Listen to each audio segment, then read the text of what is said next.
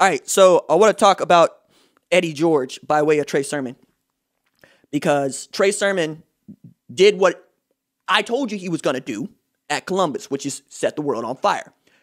But even Ryan Day came out and said after the game, we didn't know that he had that in him until that game because we didn't know Trey. Like, he's coming off an injury. We hadn't been able to see him because of quarantine and COVID. So he gets here, and we're not really sure. And at times, he did not look like the kind of guy that should be spelling Master Teague, let alone the feature back at Oklahoma like he once was. And he's coming off of a really bad leg injury. But against Northwestern, when Justin Fields plays the worst game of his career, Trey Sermon puts the Buckeyes on his back.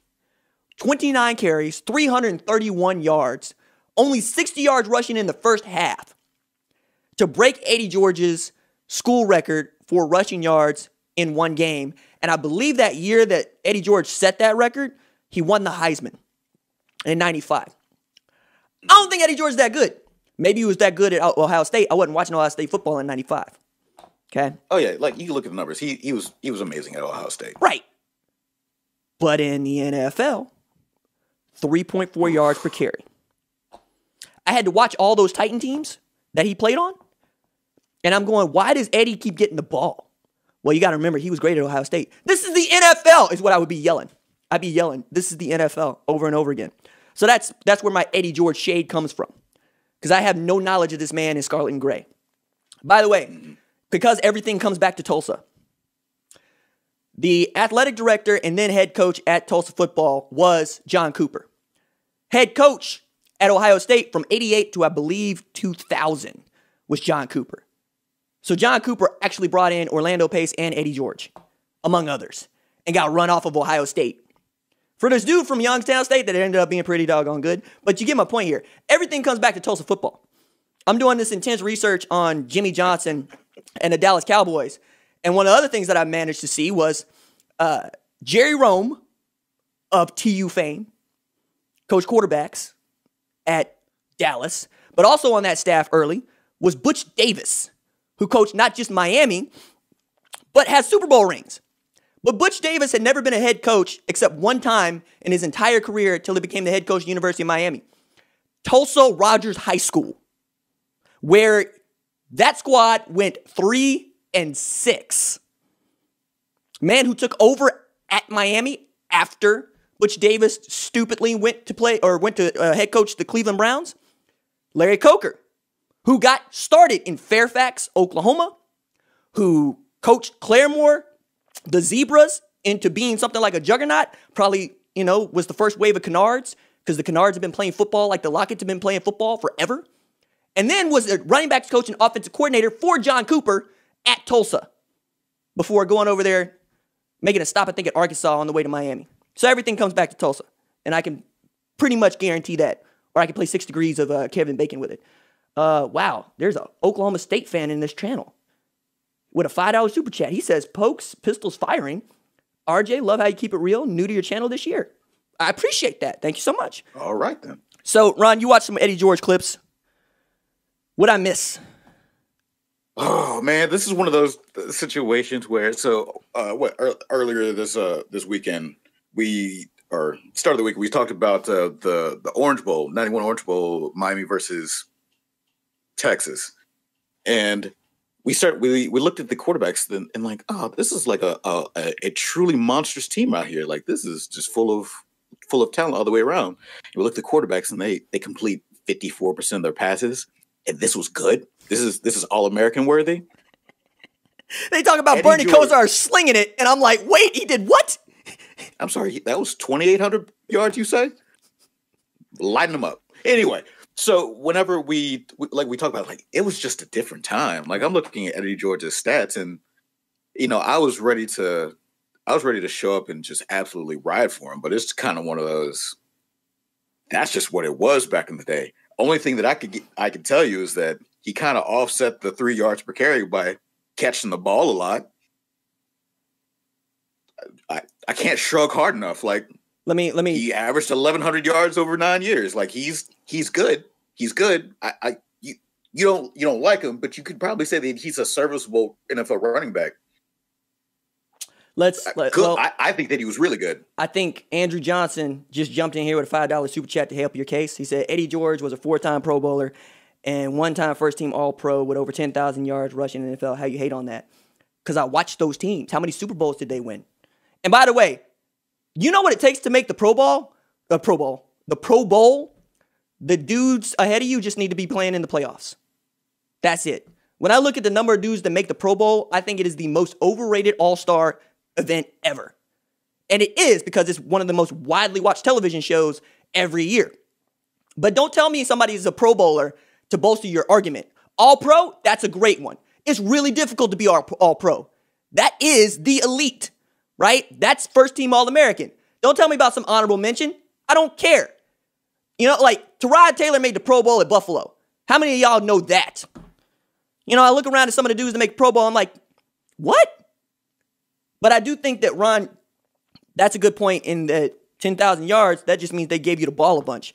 Because you know who would have had 10,000 yards if he just kept playing? Steven Jackson. I would take Steven Jackson over Eddie George in a heartbeat. And here's where I was going with this. Who has the better NFL career? Now that we have these stats in front of us. Trey Sermon, who might vault into the third round, right? Or Eddie George, because I think Trey Sermon has some Josh Jacobs in him. Like, are we saying that who's going to have a better pro career? Yeah. It's got to be Eddie George because you can't be a prime time. Eddie George is touching the ball 400 times a year for a majority of his career. Running backs just don't get the chance to do that nowadays. So Derrick he showed up. Okay. I'm not saying that all of them, but like there were more running backs like Eddie George in, say, 1998 than 2020. I feel like you and I do this all the time, but one of the things I look at is like 70s NFL players or, you know, early 80s NFL players. I'm like, you know, we could play, right? And it's like, yeah, because we were raised here and not then. So I'm looking at some of these backs in the 90s, in the 80s and going, which one of these dudes would I like more over, not Derrick Henry, right? But your, like I said, Steven Jackson, like your Dalvin Cook, Alvin Kamara, right? Dudes that are good, if not borderline elite. And I keep playing that game until I get to like James White, right? Until I get to like, Todd Gurley. Like it was the Rams.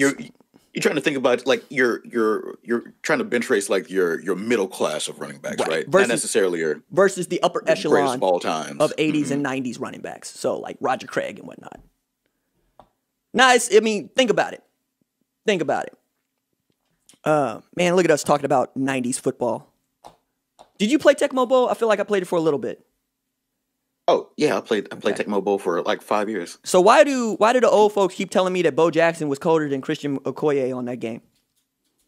Because he was. Oh, man. Matter of degrees on that. All you do is hit the spin button with Okoye and you go to the house. Bo Jackson just kept on going. Bo Jackson, video Bo Jackson, he's the best or second best video game athlete. Christian Okoye was just real good. He's just a real fun play. Mike Vick on 04 Madden. Yeah, that's number one. Yeah, man. All right, so let's get to a headline topic. Dabo Swinney's coaches poll or ballot. Okay, so the one thing that I absolutely love as a like in the weeds college football fan is looking at the coaches poll ballots to end the season because you know that somebody is in their bag, but also like there's a number of coaches that are in their bag that rank their team way too high. But there are also coaches that rank other teams way too low because they can't stand them. So I'm going to preface this by saying Dabo Swinney ranked Ohio State, his opponent in the Sugar Bowl, who's rated number 3, according to the Selection Playoff Committee and the Associated Press. So consensus number 3. He rated them number 11, just behind number 10 Coastal Carolina. So Dabo Swinney is really taking it hard that Ohio State got to play just 6 games and gets into the playoff. To which, I got to ask the question, how would Dabo Swinney feel about his Clemson Tigers if they only got to play 6 games because that's what the ACC said they had to do and then made the playoff? I mean, Dabo Swinney thinks himself to be untouchable. If he got to play 6 games, and let's say that he got to play the sorriest teams on his schedule for those 6 games, he absolutely would be saying, like, look at this. We're destroying people 73-7. Look at us. We need to be in the playoffs. And it's like, let's say that Ohio State got to use up all their games and maybe dropped one to whoever, Wisconsin, I don't care. He would say, like, yeah, we absolutely deserve a chance to be in there. And he would rate Ohio State at 11 and him in the top 4. Man, that's what he would do. So I wrote a story about this, and it'll be up on foxsports.com at some point. But I did some early previews of the playoff pairings, right? So in writing about Clemson, Ohio State, I have to build the bad blood here because it's there. And y'all know the one thing I love more than anything else about college football is talking noise and talking trash. And anything that involves a Woody Hayes story, I'm probably going to tell you. And this, like the genesis of Clemson, Ohio State, has Woody Hayes right at the center. But before we get to that, you should know Ohio State has never beaten Clemson.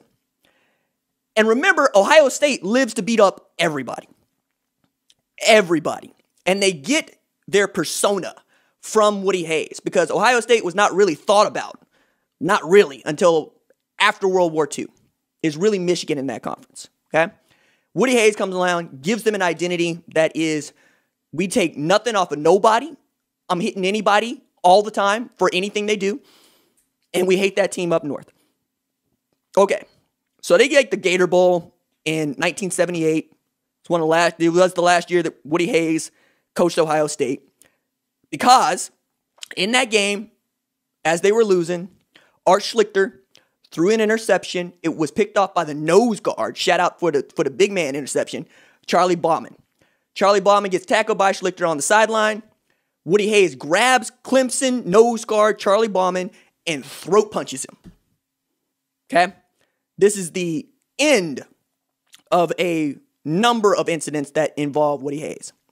Clemson won that game 17-15, completed their first 10-win season in school history, and every time that Ohio State and Clemson have matched up since then, Clemson has won, dating back to the BCS and into this playoff period. And now we got a rematch of Justin Fields versus Trevor Lawrence in an Ohio State team that is not as strong as the one that we saw last year. Needed to pull out some games late against Northwestern. I mean, they went into halftime down 10-6 to Northwestern, the Big Ten championship game. Needed to pull out a late touchdown against Indiana. Just is not as strong as we would have liked them to be. That said, Dabo is out here making sure that Ohio State players are just gassed up for this game. Because I can't imagine being the head coach at Clemson and saying, why are we going to let a team that plays 6 games get in the playoff? And then say, it's like doing 60 hours toward a business degree and getting the 4-year degree that usually takes everybody else 120 hours. And then going on to be like on ESPN, we have tremendous respect for Ohio State and ranking them 11th in your coaches poll. Like, what does he expect to do for his players in this way? Like, if you're a player, do you go up to coach and say, hey coach, calm down, please? Like, they're mad enough. Or is this what you live for?